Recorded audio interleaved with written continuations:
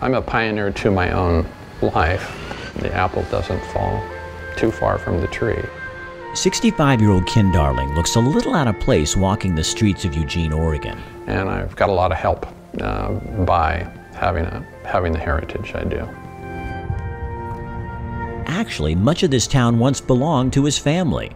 My mother was a Skinner, her father was a Skinner, his father was a Skinner, and then Eugene Franklin Skinner. Ken is the great-great-grandson of Eugene Franklin Skinner, founder of Eugene, Oregon. Little tiny kid, you know, I mean, hearing from Grandpa all the stories, you know, that he had. Ken grew up in Portland, but remembers visiting the Skinner family in Eugene as a little boy. It's with me all the time, you know. And if you're standing in front of the library, probably every other day, you'll see me pass by the Jim Carpenter sculpture of my great-great-grandfather and positioning myself exactly the way my great-great-grandfather was.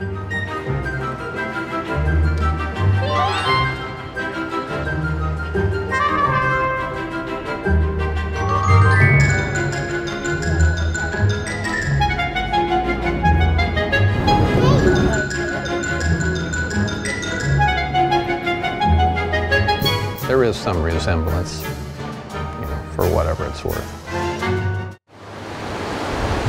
Eugene Skinner settled along the river near the butte that bears his name in 1847. How amazing, I'm sure people thought it was that, oh, the government's going to give me 640 acres. I have to stay on the land for 4 years. I have to be married, and I have to have a house.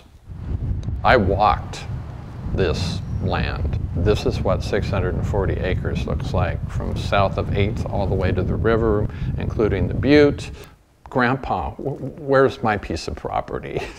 Later, Eugene Skinner donated 40 acres to help create the county seat that became the town of Eugene City.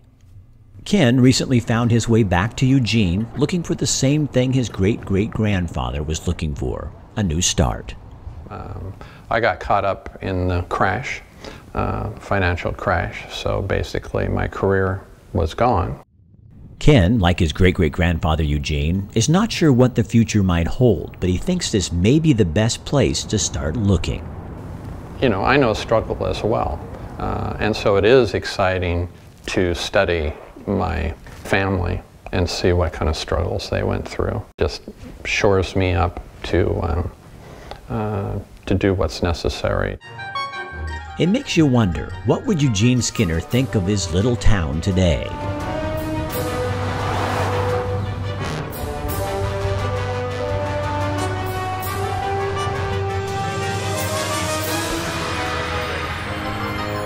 I have a feeling he would probably be pretty scared. Only a few remnants of the time when Eugene Skinner was alive remain. There's his watch. The first clerk's office, tiny building, and he was the clerk for the county. I've been up to the gravesite at the Masonic Cemetery. History has a way of linking the present with the past, and maybe that's what Ken Darling is looking for, a connection. To be shown something so touchable as far as a pioneer and what they had to go through, that it will say something to them and their lives. And, you know, well, if Eugene Franklin Skinner can do it, so can I. My name's Ken Darling, and Eugene Franklin Skinner was my great-great-grandfather. I feel like I'm home.